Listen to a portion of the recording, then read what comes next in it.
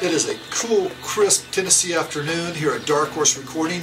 In the next studio over, in our biggest studio, we have a young recording artist doing his second record, not even 20 years old yet. A couple of record company executives are hanging out, and we just had some catering, serving up catfish and fantastic salad with little strawberries and blueberries.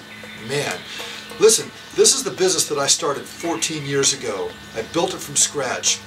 But over the last 7 or 8 years, technological changes have bankrupted almost every studio facility, not only in the United States, but all over the world. So we've had to learn to reinvent ourselves. We've realized that we're really in the people business, and what matters is creating a better customer experience for each and every person that walks in the door. Instead of merely surviving, we're thriving.